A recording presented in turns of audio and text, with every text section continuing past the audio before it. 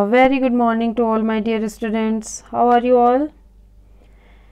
Today I am going to continue Unit 6 Sports and Entertainment, Chapter 47 Other Sports. What we have to do in this chapter is, here are given some informations. We have to read them carefully and we have to identify the sports name. The first is, it is an indigenous sport of Meghalaya. The sport was historically used for hunting and combat. That is archery. क्या कहलाता है? Archery. Meghalaya का local game है, स्वदेशी game जिसको कह सकते हैं, और ये शिकार के लिए बहुत ज़्यादा यूज़ किया जाता है. इसको धनुष बाण भी कहते हैं, धनुर्विद्या.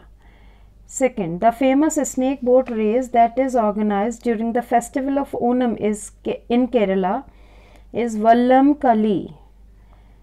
Third, Greco-Roman and freestyle are two popular styles used in this sport.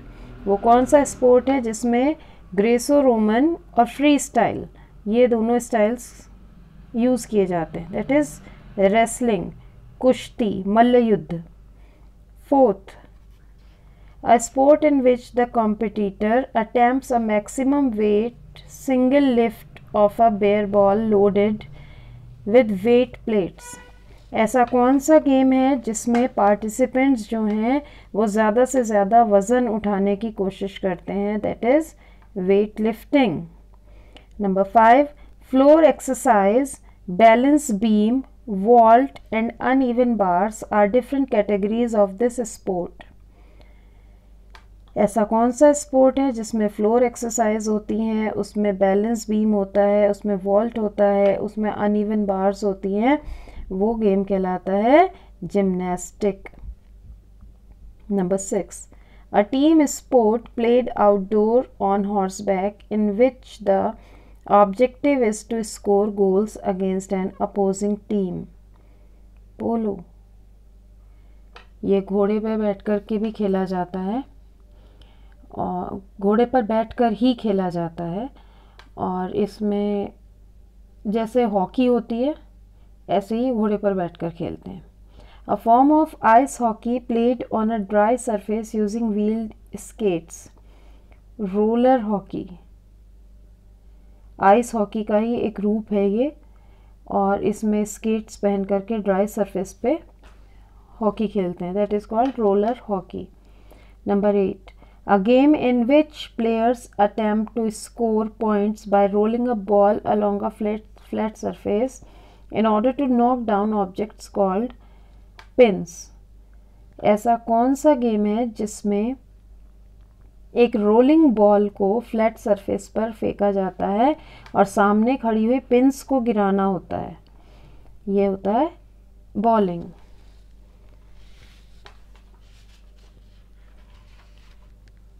Now chapter 49, games and sports. क्या करना है? We have to answer the following questions. What is an alternative name for the sport of free falling? Free falling जो game है उसका दूसरा नाम क्या है?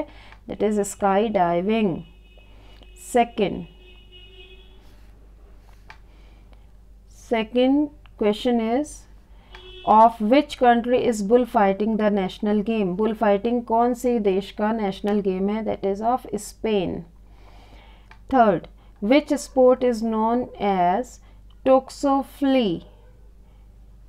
कोई एक गेम है जिसका दूसरा नाम टोक्सोफ्ली है. यह है archery, Dhanush Vidya. Fourth, who is famous as the black Perl? किसको ब्लैक पर्ल के नाम से जाना जाता है? It is Pele, famous football player Pele. Next, Narayan Karthikeyan is associated with which sport? Narayan Karthikeyan who is an Indian, ये कौन से स्पोर्ट के लिए फेमस है? That is formula 1 racing, car racing. Next is, which national Scottish game is played on ice with stones?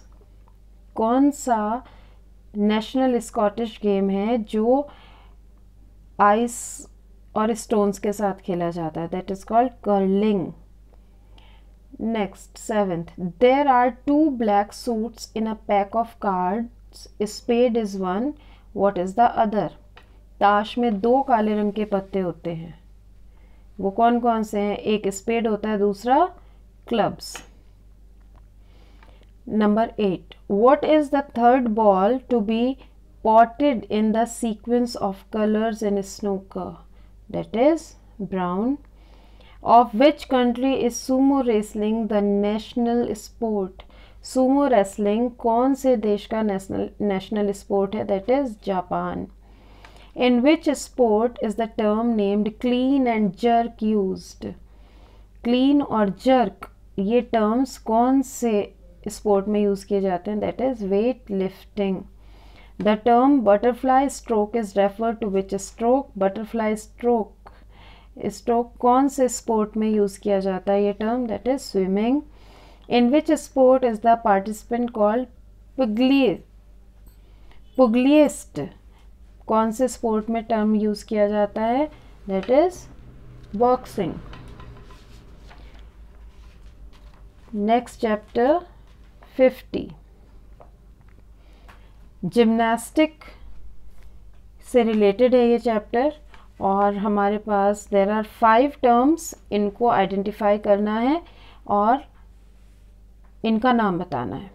First is it is choreographed routine consisting of leaps, acrobatic skills, turns and dance elements on a padded beam. जैसा आप यहाँ पर देख पा रहे हैं, एक beam के ऊपर ये लोग चलते हैं, उछलते हैं, लीप्स लेते हैं और टर्न्स लेते हैं, बहुत सारे डांस करते हैं, इसको कहते हैं balance beam. Second, this event occurs on a carpeted 12 meter by 12 meter square, usually consisting of hard foam over a layer of plywood which is supported by springs or foam blocks. इस तरीके का एक hard surface होता है, 12 by 12 metre इसका length और width होता है। इसके नीचे हार्ड फोम होती है, प्लाईवुड की लेयर होती है और स्प्रिंग्स होते हैं, इसको कहते हैं floor exercise. Third, जिम्नास्ट्स must perform continuous circular movements around the horse while allowing only their hands to actually grip the bars on it. इस तरीके से एक बार होती है, उसके ऊपर 2 हुक्स लगे होते हैं, इनको पकड़ करके अपने हाथों के साथ बैलेंस करके जिम्नास्ट को बहुत सारे मूव्स करने होते हैं, स्पेशली सर्कुलर मूव्स, गोल गोल घूमना होता है, इसको कहते हैं पॉमेल horse. पॉमेल horse. Number 4 is it is performed on 2 wooden bars which are 3.5 meter long, 2 meter high and 42 centimeter apart. A series of various swings are executed which requires extreme balance, strength and coordination.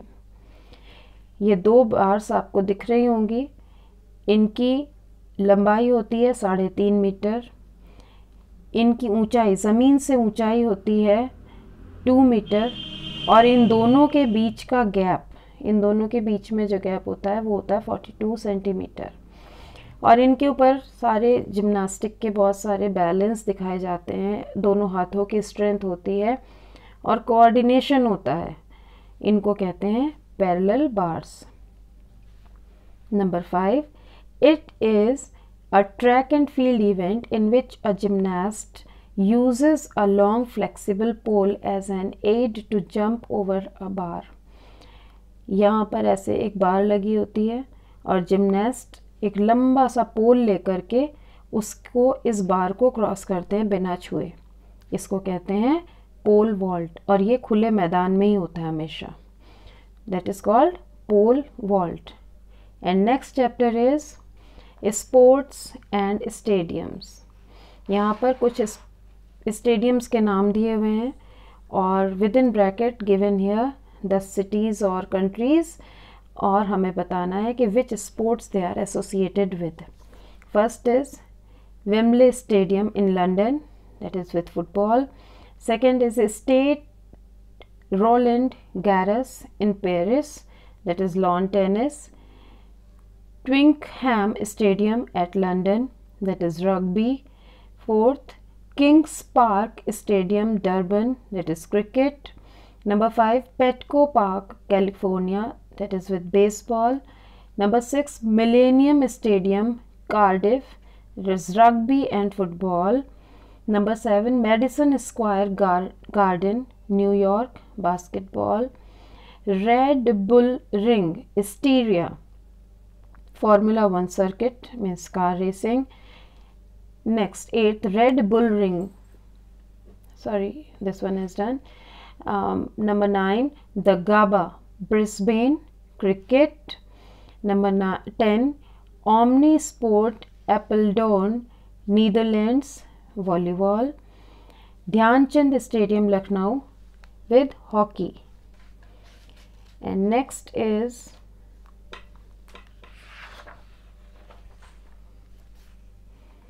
Chapter 52, Indian dishes. Indian dishes, there are 2 columns given here. Column A with the names of dishes and column B with the names of states, and we have to match them.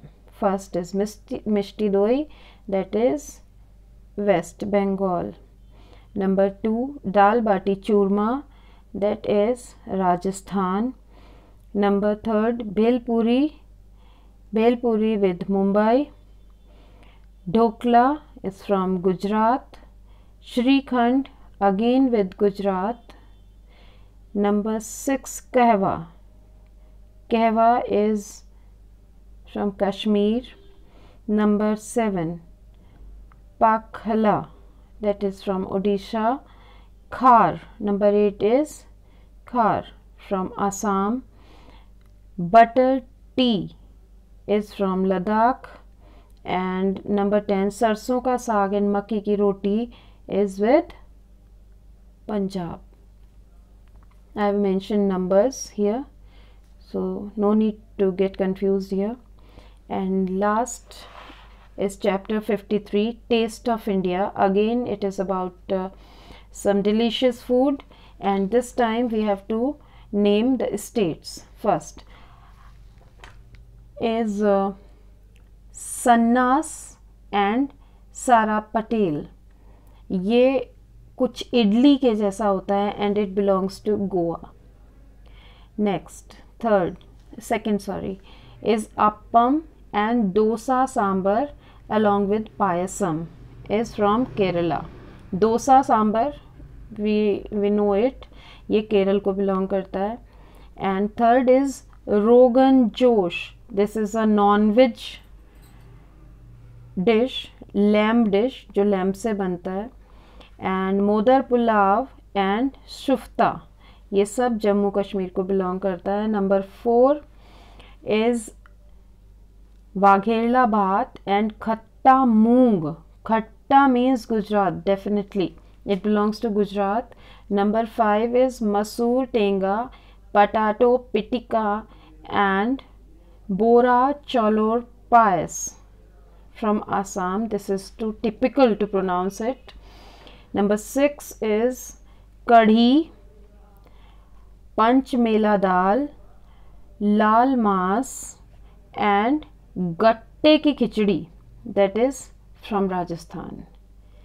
And today I am going to wind it up on a tasty note, and in next session I will meet you with some more interesting topic. Till then, goodbye and take care.